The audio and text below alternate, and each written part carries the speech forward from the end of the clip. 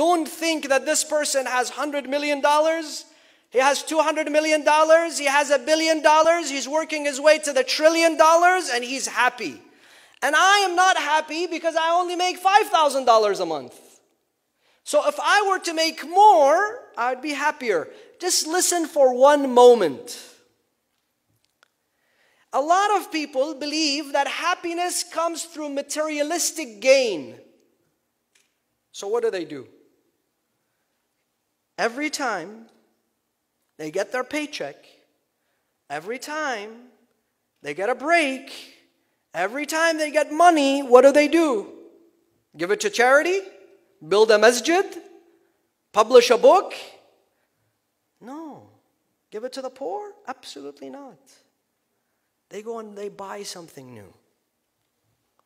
Why? Because I feel that this home made me happy, but this home will make me happier. This car made me happy, but this car will certainly make me happier.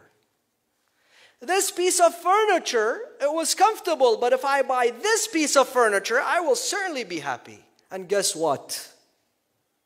That is an illusion.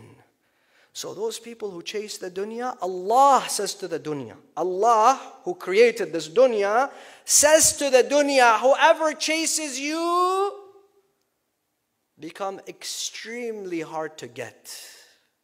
Don't allow them to feel satisfaction. Fatigue them until the moment they die. Make them feel they never have enough until Azrael comes and says to him or to her, let's go.